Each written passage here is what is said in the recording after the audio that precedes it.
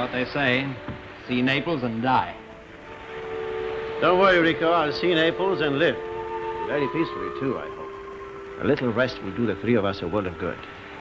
Not still in holiday mood. Visiting the island of Monte Cristo was more of a pilgrimage than a holiday. Yes, of course.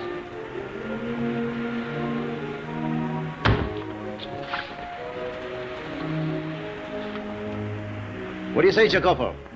How about putting alongside the little jetty tonight?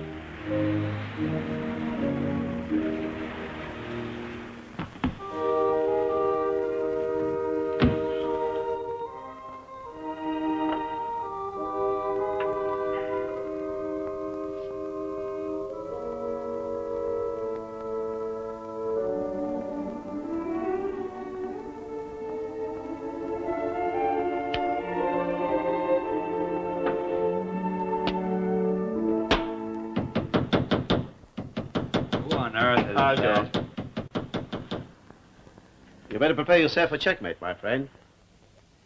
I'll give you a hint. Never neglect the pawn in the game. Well, can I do something for you? What is it you want?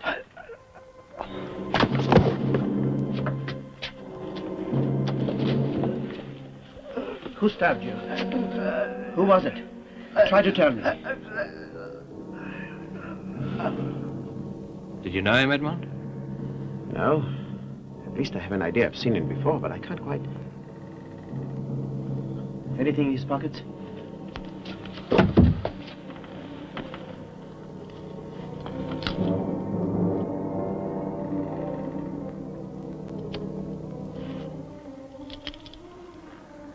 "20 years faithful service with the House of Savini. Bankers of Paris, Naples, and Rome." Savini? They're your bankers here, aren't they? Why, yes. In fact, I own a lot of the shares. Luigi Savini, the head of the House of Savini, is a very dear old friend of mine. That must be where I've seen this man before. Now, I wonder what was bringing him here, to me. Something he was desperately anxious to tell you. That somebody was desperately anxious I shouldn't hear. I think I must pay a call on Monsieur Savini.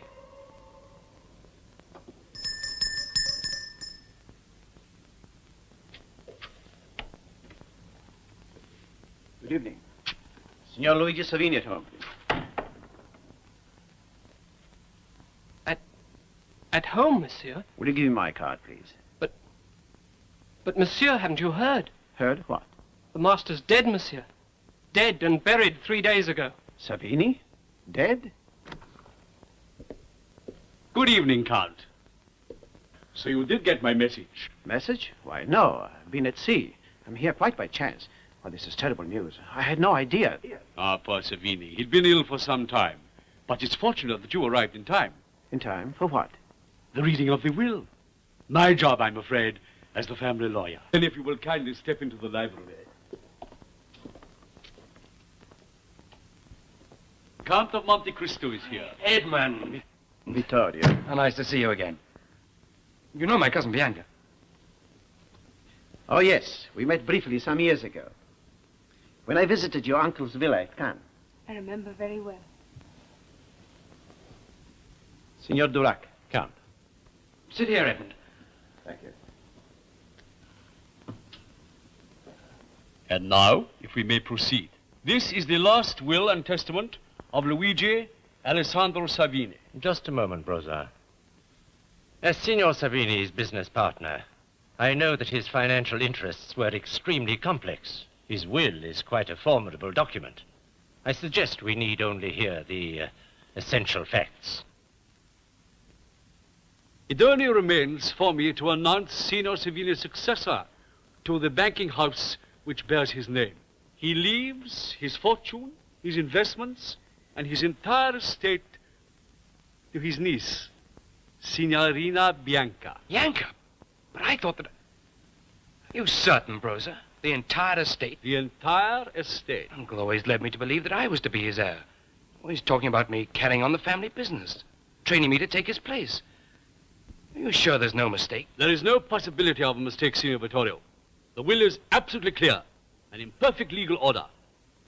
You have my condolences. I understand your feelings too, my boy. But I don't think I ought to say more than that.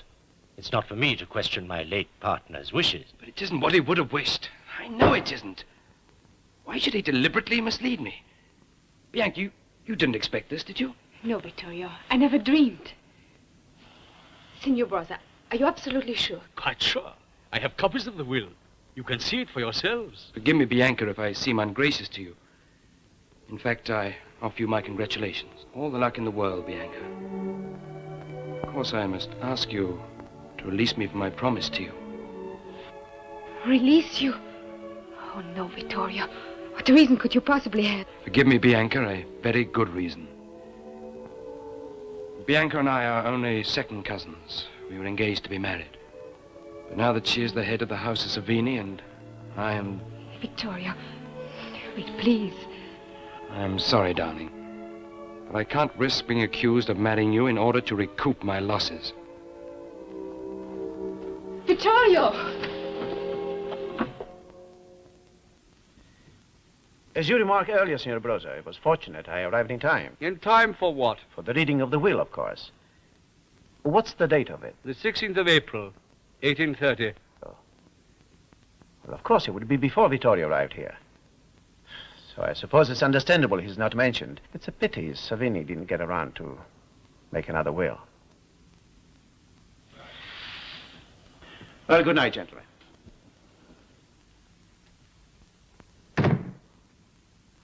It is to be hoped that the Count doesn't get too inquisitive.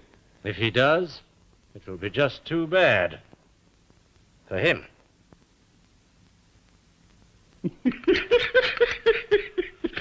Leave it to me, Mr. Lecoq. Leave it to me. The whole affair will be dealt with appropriately. You understand? Why, it's a privilege to save the Count of Monte Cristo from the slightest embarrassment. I regret, Signor Questore, I did not summon you last night, the moment I saw the man was dead. Very remiss of me. Remiss? Oh, no. Just being tactful, that's all. I was very busy last night. Dinner engagement. You understand? And to be dragged back to examine a carcass. Oh, just the quayside nobody who got himself stabbed in the dark. An affair of the heart. Quarrel among thieves. In that case, am I at liberty to pursue my own inquiries? My own way? Oh, I give you a free hand, monsieur. It's the least one can do for someone who's been so free-handed in our city. The law must always proceed strictly according to the law. As a private citizen, may I use, shall we say, unconventional methods? Exactly. How well we understand one another. But be careful. So distinguished a visitor. I wouldn't want to find you with a knife in your mouth. It would be my privilege to save you such embarrassment. Good, good.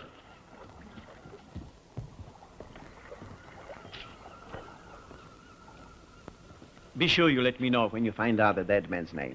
Certainly. Monsieur, don't take too lightly, I beg of you, what I've said about being careful. Dangerous enterprises in Naples are very dangerous. Goodbye, monsieur. Good day, Signor Inspector.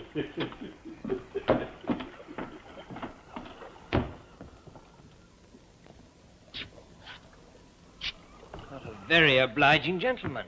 He must be very popular among the local criminals. At any rate, he made one thing very clear. We can look into the Savini affair ourselves. You're sure there's a connection between this murder and the Savini will? I'm convinced of it. There's something very wrong with that will. A forgery, Jacopo? No, they're too smart for that.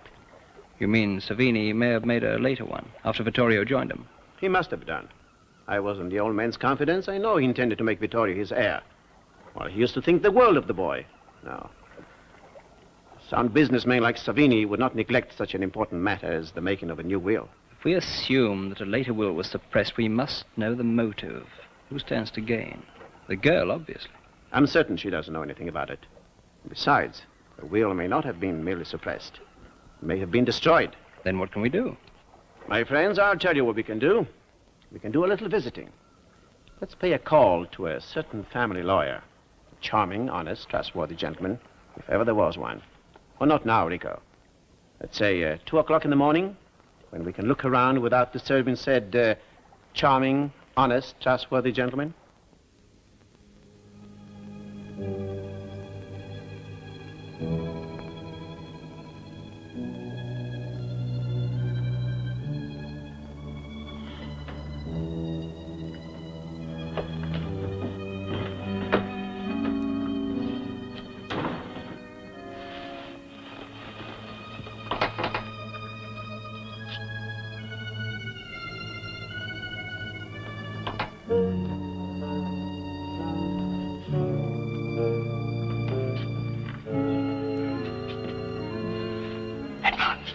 Savini. No. Durac.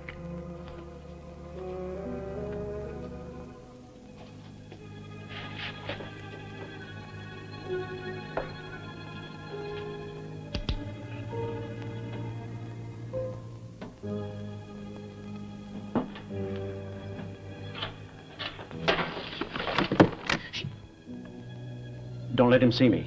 Jacopo.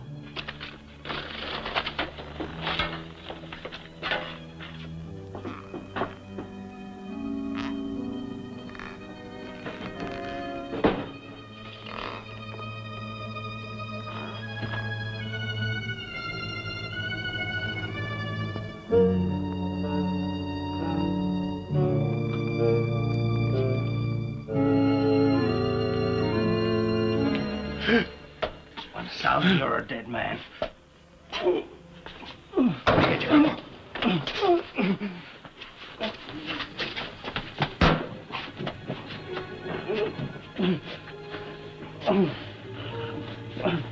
Come on.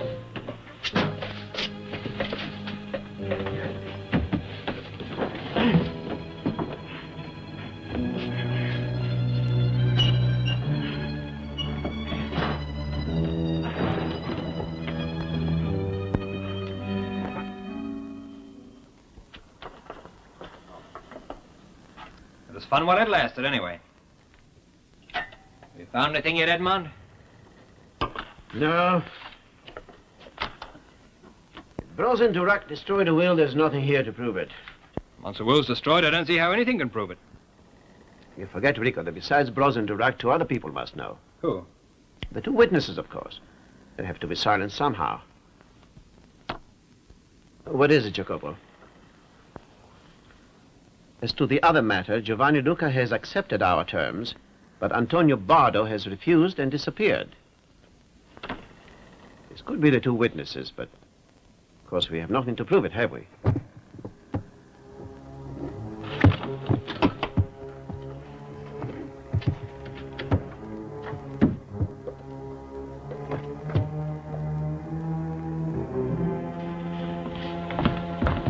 Signor Questore, at this hour, to what do we owe the honor? 1,000 pardons, monsieur. 1,000 pardons. I couldn't keep up with you after you got down from the lawyer's roof. What? You've been watching us? Or just to see you're not disturbed. No interference from overzealous policemen, if you understand. You got away so quickly, I had to make quite sure you were safe. So I took the liberty of stepping on board and... 1,000 pardons, monsieur. 1,000 pardons. Thank you, gentlemen. Thank you. Oh, I nearly forgot. I've got some news for you. It's about the man that was stabbed. Well, who was he? I think now I made a note of it somewhere. It was, Bardo, that's right. Antonio Bardo. Antonio Bardo. Well, I think I've missed enough of my beauty sleep. Good night, gentlemen. Good night. Good night, Signor Questore. So, that poor devil was the missing witness. And he came here that night because he was counting on me to expose a crime and see justice done. Yes, Jacopo. They killed the one man who was still a danger to them. Maybe he could still be a danger to them. It was very kind of you to come and to cheer me up. It was very kind of you to ask me. You love Vittorio very deeply, don't you? It grieves me to see you so unhappy. Oh, if only Uncle hadn't made such stupid will. I'm sorry. I know I shouldn't say things like that. But what difference does it make whether the estate is mine or Vittorio's? Please, Edmund, can't you make him see there's no sense in letting us spoil our happiness? Hello, gentlemen. Did you enjoy your game of billiards? Broza was not in very good form, I'm afraid. Neither would you have been, Durac, if you'd been violently assaulted in the middle of the night by a gang of ruffians. How unpleasant for you, Signor Broza. But what a good thing you frightened them off before they could steal anything. Now, if you'll excuse me, I promise I'll show Vittorio over the yacht, and of course I must return to my patient. Your patient? Oh, yes, I have a wounded man aboard. How was he wounded, monsieur? Oh, very treacherously, I regret to say. With a knife in his back.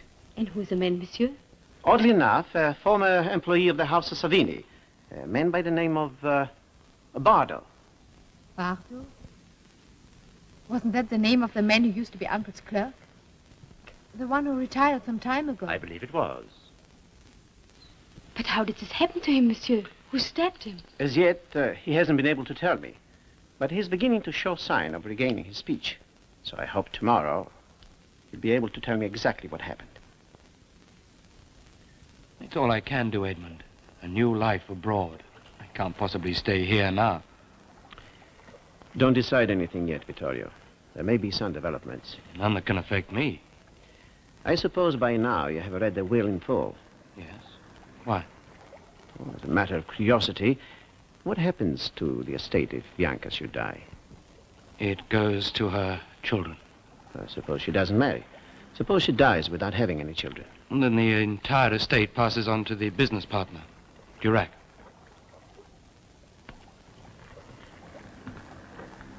Will you be advised by me?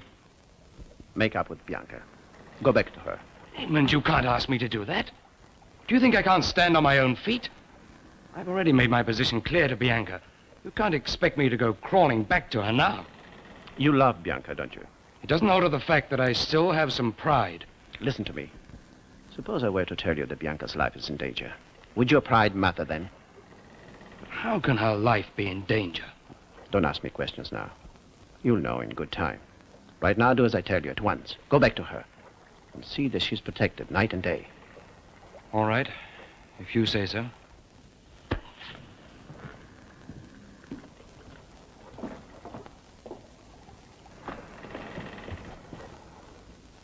Well, what's the next move, Edmond? An early night for me, Enrico. I've been missing far too much sleep lately. You and Jacopo will look better for a little sleep, too.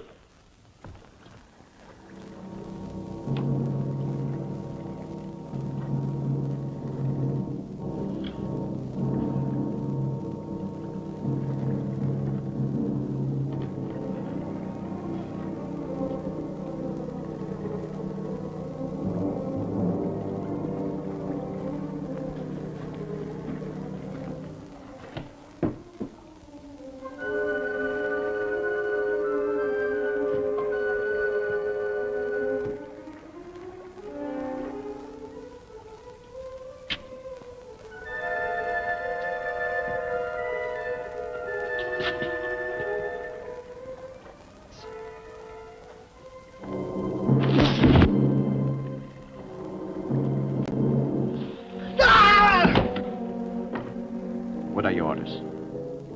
To finish Bardo. Who hired you? He was masked. Where was he going to pay you? In the tavern, the Via di Ruscio. Any password? Any password? Naples.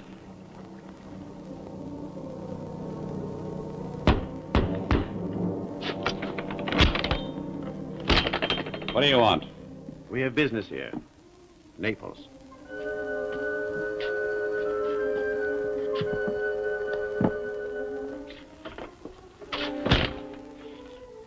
I advise you to keep perfectly still. My aim is excellent. Ironic, isn't it, Count? First 3 of my men fall into your little trap, and the 3 of you fall into mine. You've been extremely foolish to meddle in this business, Count. You realize you've now become a serious danger? You flatter me, monsieur. Not at all.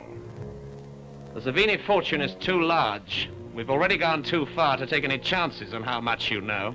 And what I don't know, I can guess.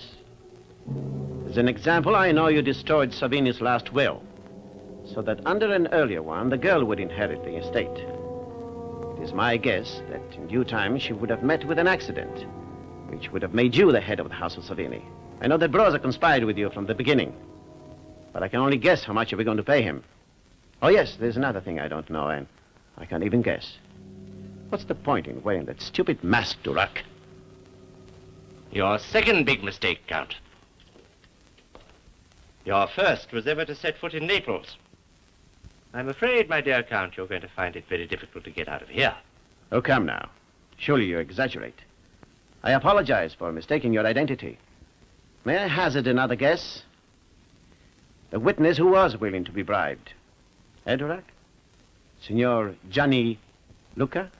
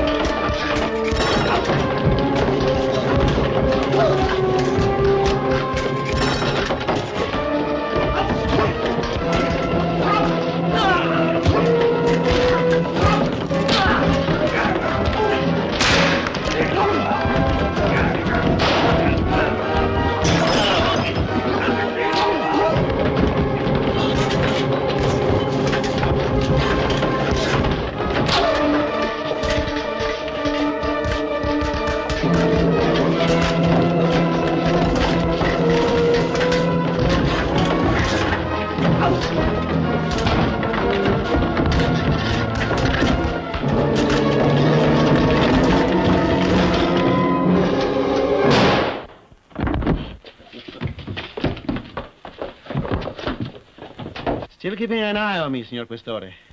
1,000 pardons, monsieur. 1,000 pardons. Don't apologize. Just tell me how you do these things. Pure luck, monsieur.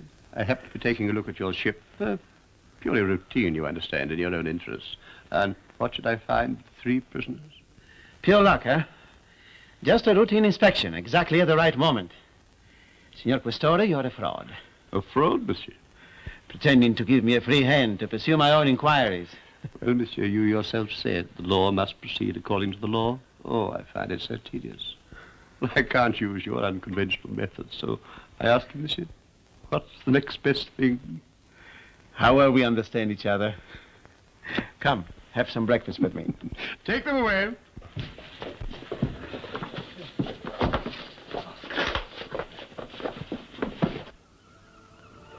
Well, goodbye, Edmund. We can never thank you and your friends enough. We owe everything to you. When I return to Naples, I expect to dandle on my knee the future heir of the House of Savini. Now, see to it, you two. Bye. Goodbye. Goodbye, Edmund. Bye, Jacopo. Bye, Rick.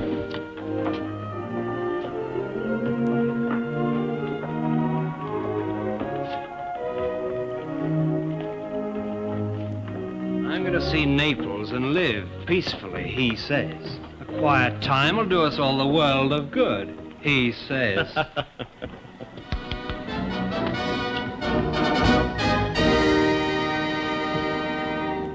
All clear, Jacopo? Rico? Stand by to put to sea. Stand by to put to sea! Aye, sir.